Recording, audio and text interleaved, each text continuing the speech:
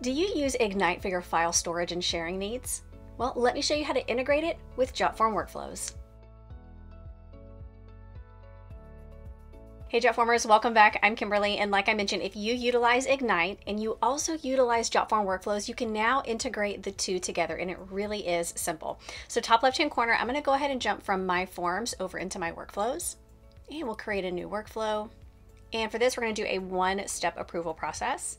And we can see we have our starting point, which is going to be our Egnyte form up at the top. We have the approval, and then we have approval or deny, and then we have it ending. So let's go ahead and choose our form to complete the settings. Now we can either choose a form from down here. If you don't see the form that you need, you can always create a new one up here. I'm gonna go ahead and choose my Egnyte form. Perfect, let's go ahead and add our recipients. We'll choose from our form field, which is going to be that email field. Perfect.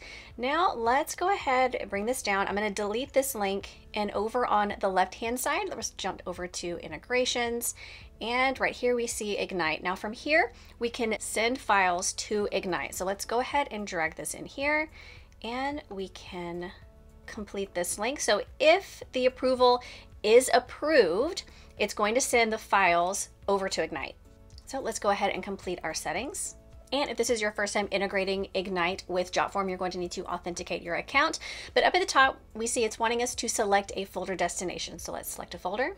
And I'm going to go ahead and choose the documents. And now we need to enter a folder name. For this one, I'm going to do file uploads. Perfect. And do we want it to create a subfolder for each submission? And yes, I do. Let's go ahead and turn that on.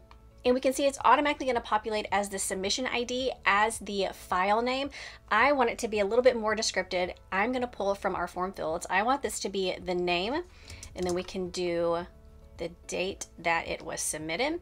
And now we can send the submission PDF, so a PDF of the submission, and we can also send the files that this person is uploading over into Egnyte. So we're going to go ahead and do that submission, and we can also send the files that they upload into our form.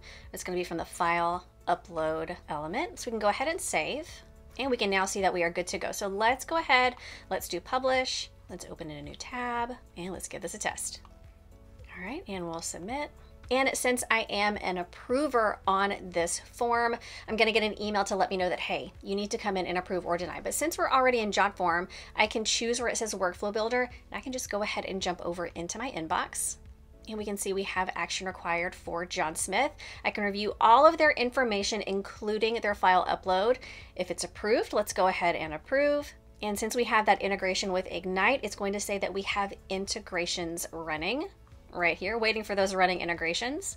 And one thing I love about this is Jotform gives you the direct links to these files within Egnyte. So we can either click here, but I'm going to go ahead and jump over into Egnyte, and I'm going to head over to my documents, and here we have our file uploads, which Jotform created for us.